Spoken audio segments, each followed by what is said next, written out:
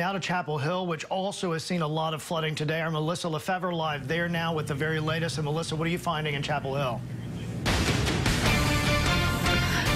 Well, Russ, we definitely did see some flooding in those typical trouble spots that we've been told about, the Eastgate area, as well as there in the Camelot Village. Talking about Boland and Booker Creeks really coming out of their banks. And, of course, the rain began to move out earlier this afternoon, but that was left in the wake of the flooding that we saw. And, of course, we did deal with the accidents as well, the rain coming down, flooding parking lots, even some parks as well, grassy areas.